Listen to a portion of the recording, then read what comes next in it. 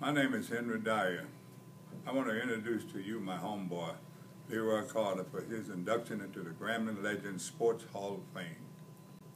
Leroy the Horse Carter, 6'2", 190 pounds. My homeboy and best friend. Leroy and I were raised up in the same neighborhood in Zachary, Louisiana. We went to Cheneyville High School, where we played football, basketball, and ran track. In track, Leroy, with no practice, won the 100 and 200-yard dash in the state track meet. This was with no track shoes. In basketball, Leroy played guard and forward, where we won the state championship in 1961. In football, Leroy and I played in the same backfield for 3 years in high school and college. Leroy was a 4-year starter at Grambling State University.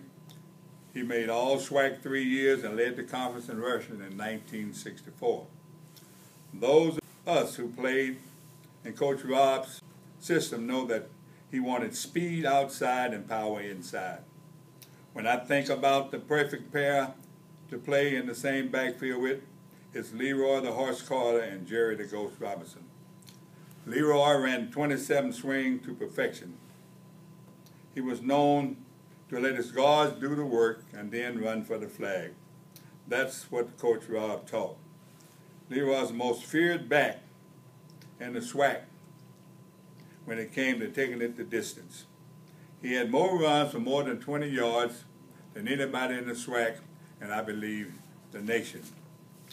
Leroy was drafted by the Buffalo Bills in the 6th round of the NFL draft and by the Cleveland Browns in the 7th round. After having problems with his knees, Leroy gave up the game he loved and became a high school coach. After several years of coaching, Leroy became an assistant principal and then principal until he retired in 2002. Leroy Carter will forever be a Grambling Legends Sports Hall of Famer.